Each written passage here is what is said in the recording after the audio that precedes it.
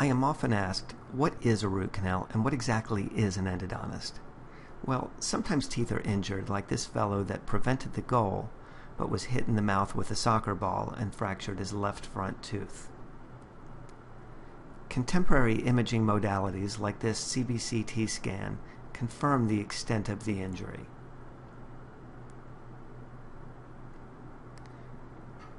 In this more traditional X-ray, the outline of the root can be seen in blue.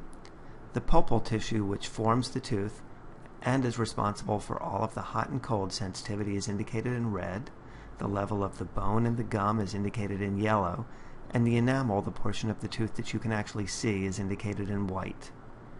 When we perform a root canal, an opening is made into the pulpal tissue. This area is cleaned, medicated, and then sealed. Some teeth have one root and one canal, like these two front teeth, and still others have multiple roots with multiple canals, like this lower molar underneath a porcelain crown with 5 separate canals. Here the radiograph confirms the position and the orientation of the canals. And for all of these reasons, that's why there are endodontists, the specialists in saving teeth. Today, modern endodontic or root canal therapy is a painless and predictable procedure.